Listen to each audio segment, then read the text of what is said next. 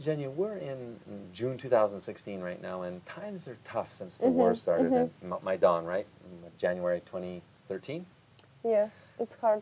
It's a time of war over in Donetsk and on the eastern border to Russia.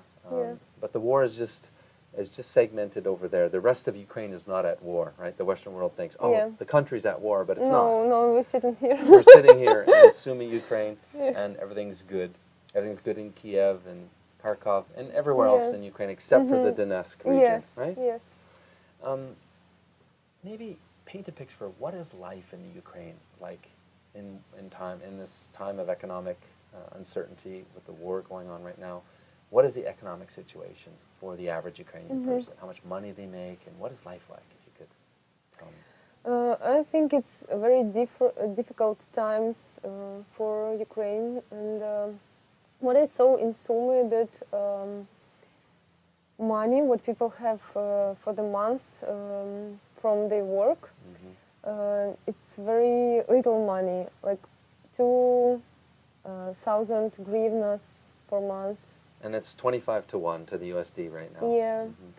So they need to have gardens with, like to grow vegetables, to have their own food.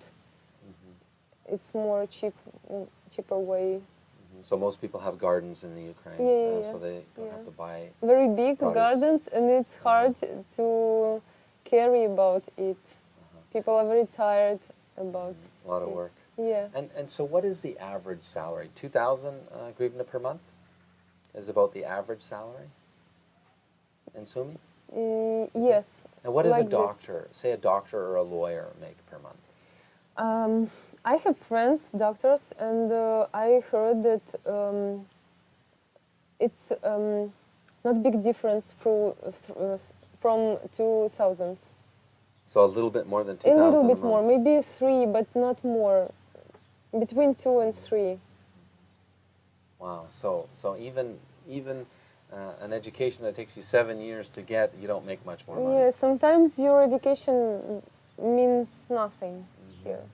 Which is interesting, because that's what it was like in communist times, right? In communism, everybody made the same money, everybody had the same life.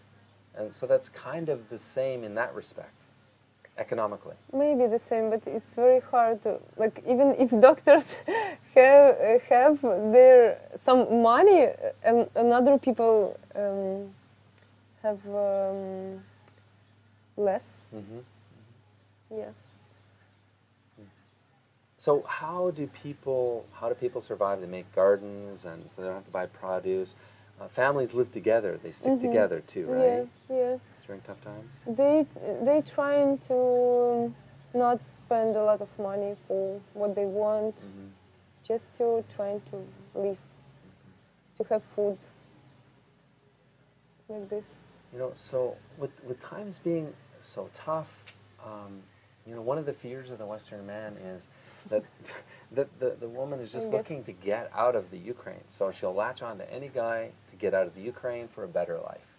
Maybe a passport. What are your thoughts? Like how many women are like that, just want to get out of the Ukraine, you know, and would marry a Western man for the wrong reasons? Is it a little bit? Is it a lot? What do you think? A lot. A lot? Yeah, a lot. So you have to be very careful of that. Careful, yeah. You need to know person inside. And of course, it's temptation when you see some man with money, even if you're a good person and you want to have good family, you, in any way, you will think about money. But I believe that foreign man can find a good woman, even if she think about money. But desire to have good family will be more inside her. More important than money. Yeah, and he need to see this. Yeah.